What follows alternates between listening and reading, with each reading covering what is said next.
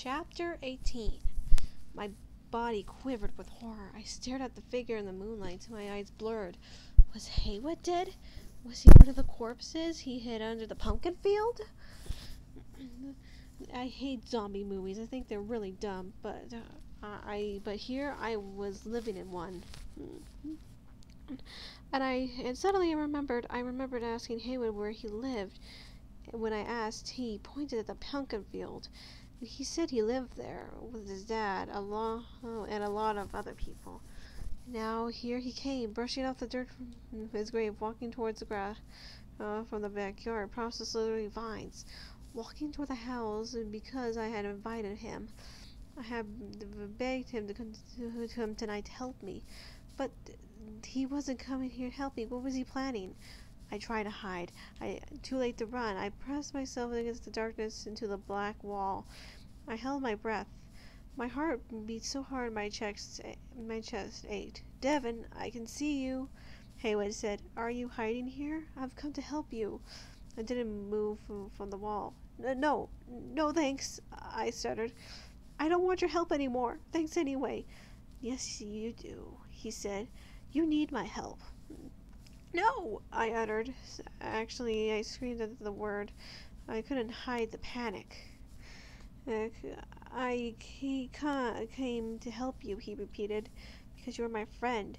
I know a lot about this farm, Devin. I know to keep people safe." He stepped into the shadows, and I hugged myself to stop trembling. I'm going inside now," I said. "I'm tired from carrying all those pumpkins today." "Let me come in with you," he whispered. "I have some things to tell you, important things, Devin." "No, really, I'm too tired. Maybe tomorrow?"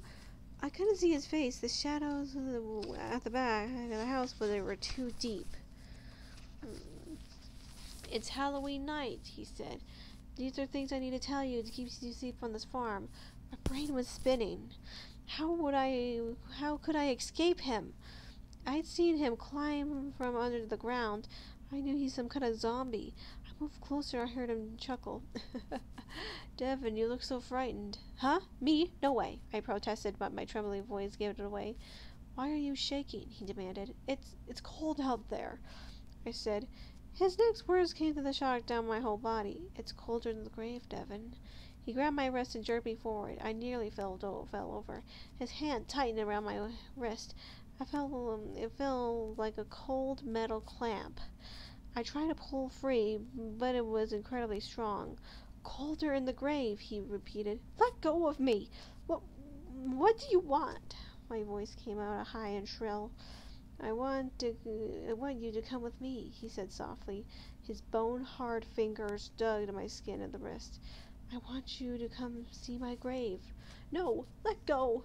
Let go!" A panic shot up through my body. I twisted and squirmed. "Let go!" But it wasn't but I wasn't strong enough to break his hold. He turned and started to pull me across the wet grass. I struggled against him, but he was just too powerful. "Stop!" I cried. "I don't want to see your grave. Let me go." He turned his eyes into were glassy, empty like a doll's eyes. "It doesn't hurt," he said in a whisper. "Doesn't hurt? What doesn't hurt?" I cried. "It doesn't hurt to die, Devin. You'll see." "No, please!" He began pulling me again, forcing me over the grass towards the field, gripping with his steel-like hand, pulling with horrifying strength. "He's going to pull me into his grave." I twisted back towards the house. I tried to shout for my parents, but the windows were shut. Against the cold, the lights were all out. Everyone was asleep. No way everyone could hear my feeble cries. He would pull over the vines, which were twisting together, curling and uncurling as I passed. They reached up to grab me, but he tugged me out of their reach. I'm doomed. I realized that no one could save me, and he was too strong for me to save myself. I opened my mouth to shout again, but there was no one around. No one could help me. And then my eyes fell on a dark figure at the edge of the field. I realized a tiny little hope left. "Zeus!" I shouted. Zeus, you're the grave master. You can help me. The cat tilted his head to my words. His green eyes caught the moonlight and started to glow.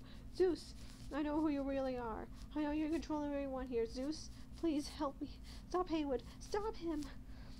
The cat lowered his head and he took a step towards us and another. Haywood turned to face him. Yes, I cried. Come stop him.